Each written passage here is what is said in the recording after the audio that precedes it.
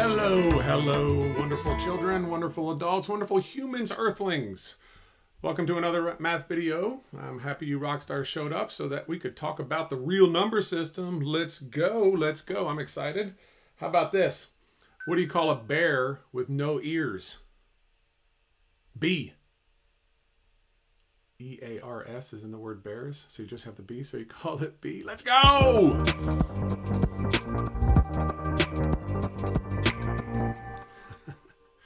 Yeah, even I admit that one was a little cheesy. All right, let's get started. Today we are going to work on understanding the subsets of the real numbers, of the real number system, and then classify and explain those subsets. Okay, so here's our goal.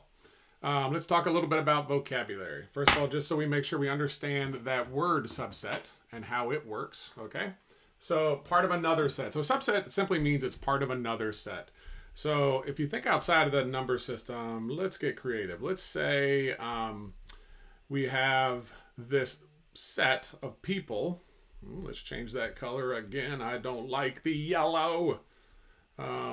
Let's do it. We have this subset called humans. And then inside of this subset, we have people, this group in here, that loves the Yankees. All right, the New York Yankees. They are humans, and they love the Yankees. So this is a subset of the humans that love Yankees, all right? You could break it down by like movies. You could break it down by just about anything. So if you have this subset of people that go to your school, and this subset loves Marvel movies. This subset loves non-Marvel movies, okay? But then you have this other subset in here that loves movies. So they're all people at your school. That's that whole group. This bigger group right here inside there is people that like movies, and that's a subset of the people at your school. And this is a subset of your school that likes Marvel movies, but also likes movies and also is part of your school. Okay, so a subset is just part of a set and contained in a larger set. Okay, and so for our system, when we're talking about subsets in the real number system, we're looking at this big B would be a big set, okay? Actually, I'm not going to go into detail of what it means in the real number system. I just want you to show we have this big set B, okay? 1, 2, 3, 4, 5. And then we have a subset of B, which is this A is a subset, which basically just means of the big set of numbers 1, 2, 3, 4, 5, I'm going to take this little subset right here that is 1, 2, and 3, and they're going to be contained in some sort of other idea, or maybe they're just a subset that we need to pull out of there because they have something in common. Okay, and when you look at it as it's written example, the big set B is 1, 2, 3, 4, and 5. And so A is a subset of B, which is you put these funny little bracket guys in here, and it's 1, 2, 3 is a subset of the bigger set, which is B. Okay, another vocabulary word, okay? We have quite a few vocabulary words in this lesson, so we're going to fly through them. But natural number. Natural number is the most basic. This is when you were a tiny little person and the people gave, your parents or someone gave you just the ability to count. So you were just counting 1, 2, 3, 4, just counting numbers. That's what natural numbers are. They are simply the numbers that you count with. There's no negative numbers in here and there's no zero. It's just the counting numbers. Next is a whole number, okay? It's all those counting numbers we just talked about. 1, 2, 3, 4, 5, 6, 7, forever, on into infinity. But it's also add the zero. No negative numbers, no fractions, no decimals, just 0, 1, 2, 3, 4, 5, and as long as you can count. Next, we have integers. I have a video on integers. If you haven't watched it, you should go check it out. Dun, dun, dun. Integers. Okay, let's go back. It's all those counting numbers. All right, so we still have the counting numbers. 1, 2, 3, 4, 5, 6, 7, 8, 9, 10, forever. Then we added this 0, which means it's all the whole numbers. 0, 1, 2, 3, 4, blah, blah, blah, blah, blah. And it's also the opposites or the negative counterparts to our natural numbers. So for every 1, there's a negative 1. For every 2, there's a negative 2. For every 3, there's a negative 3. For every 4, there's a negative 4. For every 5, there's a negative 5. And so on, and so on, and so on. Again, no fractions, no decimals, just whole numbers and their opposites. Okay, then we got rational numbers. Okay, I have a video on rational numbers. If you haven't seen it, go check it out. Dun, dun, dun. Rational numbers are all those numbers I just talked about. So all your integers, which is 0, 1, 2, 3, 4, as far as you can go. And then the negative versions of all those. But then also, yes, now we're going to add fractions. Okay, a fraction we can add as long as that fraction has a whole number on the top or bottom. It can't have a decimal. So it can't be 3.7 over 4. That would make it an irrational number. Okay, we're focused on rational numbers right now. It can be a decimal as long as that decimal terminates, which means it stops. Like, for example, the one you see there, 2.78. It stops. There's nothing after that. That's fine. It can also be a decimal if it has a repeating pattern because it's rational, and that rational and patterns kind of go hand in hand. That makes sense. It seems rational. So that one we see, 3.8888888888, it goes on forever, but it's a pattern. So that's rational. And this one next to it is 2.3232323232. Do you see the pattern back and forth between the 3, 2? That's a repeating decimal. So repeating decimals and terminating decimals and fractions and all of our whole numbers, natural numbers, and integers, all of those together make up the rational number. So it's a whole bunch of different types of numbers. And finally, we have the irrational numbers. Okay, these are like in their own kind of category because they have like a simple kind of deal. They are simply the numbers that have a decimal, and then that decimal goes on forever with no pattern. Makes no sense. You can't memorize it because it goes on forever and ever without a pattern. Like pi. Okay, if you type in pi and you look it up, most people just think pi 3.14, but those decimals really go, those numbers after 3.14 go on forever, and there's no repeating pattern. Okay, then we have this radical expression right here, square root of 7. Okay, the square root of any non-perfect square is gonna, when you try to find the answer, it's going to be a decimal that goes on forever. So like if we had the square root of 16, that's 4. Okay, that's rational. That makes sense. The square root of 7 is not a perfect square. I have a video on perfect squares. If you haven't checked it out, go look at it. Yay! And then finally, if you just look at a decimal that goes on forever without a pattern. How do we know it goes on forever? Dot, dot, dot, dot, dot. That just tells you it goes on forever. And if you don't see any line over the top like that, that means there's no repeating. There's no repeating involved in it, so there's no pattern. All of these go on forever, which seems irrational. That's why they're irrational numbers. Okay, so now let's think about them in subsets. Okay, so we're going to head towards that subset thing I talked about. First of all, vocabulary word we just talked about is a natural number. That is all the numbers that you count with. Don't use 0 in this one, just positive numbers, 1, 2, 3, 4, 5, 6, 7, forever and ever. Next, you have your whole numbers, which we already talked about. It's all those counting numbers, but just add the 0. Okay? So what you're noticing right now, hopefully, is that we are forming a big picture of all the different types of numbers, and we're forming a picture of the subsets. So you can see that whole numbers is all these numbers. Natural numbers is actually a subset of the whole numbers because all the numbers they have are contained in there. I have a better picture that's going to show you that in a second, okay? So let's just keep going through what we know. Then finally, or next, we have integers.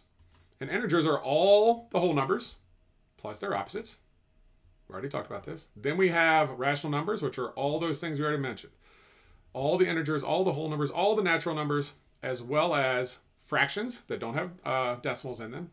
And then decimals that have a pattern, or decimals that, you can see this one right here. It doesn't look like it, that small picture, but it's 0.142857, 142,857, 142,857. So either it terminates like this 0.5, or it goes on forever, but it has a pattern. That makes it rational, okay? And then next we have the irrational numbers, okay? And they're the ones that go on forever without repeating, and they make no sense, or any non-perfect square in a rational expression. So now let's see them as a whole system, okay? Let's see them as a whole system. Now I want you to think about the real number system, which is pretty much just all the numbers that we kind of play with, that you use in everyday life, or even just in math class. You know, you're using fractions, you're using decimals, you're using radical expressions, you're using squares, the square roots, you're using positives, you're using negatives. All those types of numbers are just called real numbers. So if you can imagine this box that I have very ugly colored in, if you think of that box having all the numbers that you can count as real numbers, so everything, okay? Then we take that numbers and we go in and we circle a subset. This is a subset of all those numbers that is our natural numbers or our counting numbers. So you'll see inside of that circle, it is just positive numbers that don't have fractions and decimals. But there's a whole lot more in that subset, right? Yes. These are just the ones I'm giving you an example of, okay? And then we can say, all right, here's another subset, which is our whole numbers. Okay, our whole numbers. I want you to look at this. I'm going to erase the things so that you can kind of see this better. The whole numbers contain all of the natural. See how that circle's inside of the whole number circle? Here's our whole number circle. The natural number is inside of it. So the whole number includes every natural number that we can think of. 1, 2, 3, 4, 5, 6, 7, and as far as we can go. And it also just really adds that 0 to it. That's why the 0 is not contained in this circle, because it's not a natural number. It is a whole number. But all natural numbers are also whole numbers. And you can see how this pattern keeps going. So now we have integers out here. Integers are all those positive and negative numbers that are whole numbers. And then also 0. And you can see, you're like, wait a second, dude. You told me fractions were not integers. Well, they're not. Unless that fraction right there, which is -8/2, can be simplified. And when you simplify this fraction, if we have 8 halves, let's just imagine 8 half apples sitting on this table, we put them all back together, those 8 halves are going to form 4. And since it was a negative, it stays a negative. Is -4 an integer? Yeah. It's one of the counting numbers that is its opposite. So 1, 2, 3, 4, -4. So that's why that's there. But then also you said, dude, you said something about radical expressions. They are irrational because they don't make sense. I said, yes, this is a radical expression that doesn't make sense because that 6 is not a whole number. However, that 4 is that 6 is not a perfect square. That 4 is a perfect square. What is the square root of 4? Well, it's 2 times 2. So the answer is 2. Is 2 an integer? Yeah. So that's why the square root of 4 works right there.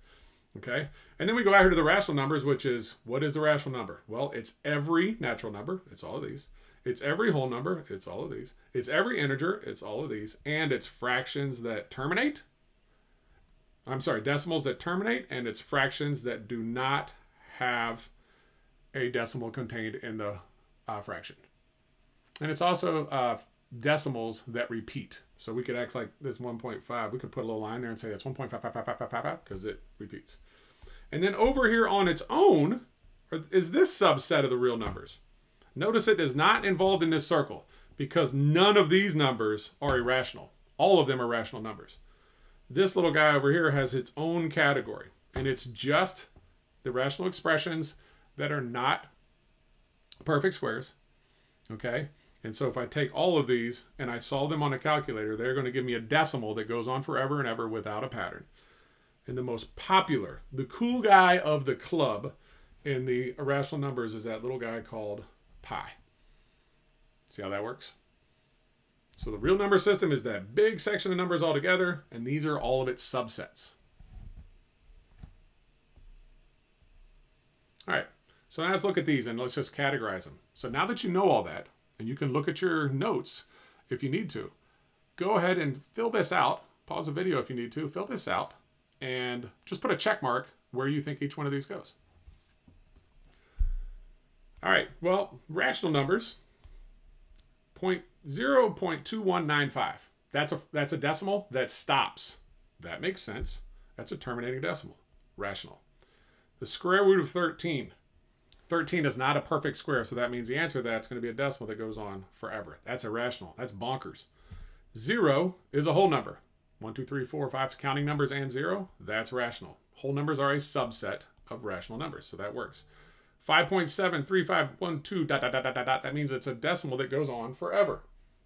Crazy. That's bonkers. That's irrational. The opposite of the square root of 91. 91 is not a perfect square. If you haven't got your squares memorized, you may have to figure that out on a piece of paper. But that is not a perfect square, which means it's a decimal that will go on forever. -2.42422424. I see that 4-2 pattern there. That's a decimal that has a pattern. That makes sense. The square root of 64. What is the square root of 64? Well, 8 times 8 is 64. That means the answer is 8. And 8 is a counting number. It's an integer. It's a whole number. It's a rational number. And then finally, that cool guy in the irrational club right there, pi, because it's a decimal that goes on forever, is irrational. Get out of here. Okay? Let's try one more little section. Now classify each given number as a member of a particular subset or subsets. So what you're going to do here is look at these numbers and put a check mark in every box they should go into. Some of them will have one box. Some of them will have a lot of boxes. Some of them will have two boxes. So 0.2195 ... That goes on forever. That's an irrational number, right? And it's nothing else. Irrational numbers are their own set of numbers. And now we got this radical expression, the square root of 100, the opposite of the square root of 100, which is what? What's the square root of 100? That's 10. Okay? So that's 10, but it's also the opposite of that. So the answer that we're looking for to kind of play around with is negative 10. Where does negative 10 go?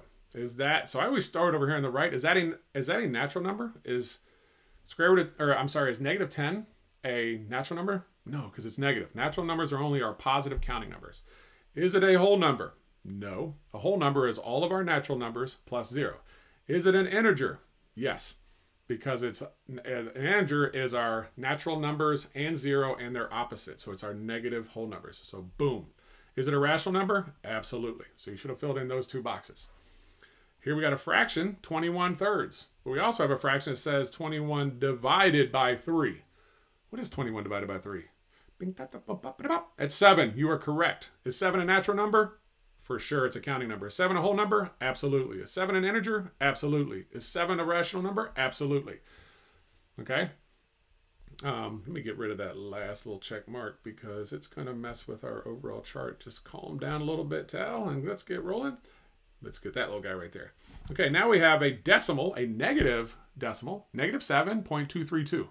Don't let that negative number freak you out. A lot of kids see negative decimal. Well, that's got to be irrational. No, we're just looking at the decimal side of it, and that 232 stops. It's a terminating decimal. So it's definitely a rational number. Is it a natural number? No, because it's got a decimal. Is it a whole number? No, because it's got a decimal. Is it an integer? No, because it's got a decimal. All right. Finally, the square root of 15. Is that a perfect square? Nope.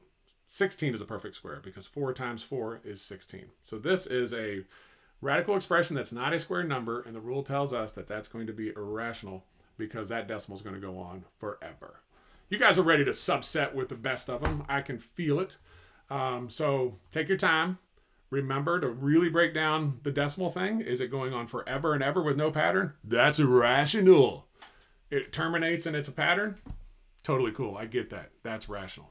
If you get a fraction, make sure that fraction can't be simplified down into an integer or a whole number or anything like that. Just look at each number carefully. All right. Think you guys are ready. I really appreciate you guys stopping by. What happened when the turkey got in a fight? He got the stuffing knocked out of him. That's a turkey joke! Turkeys. And now I need to go eat lunch.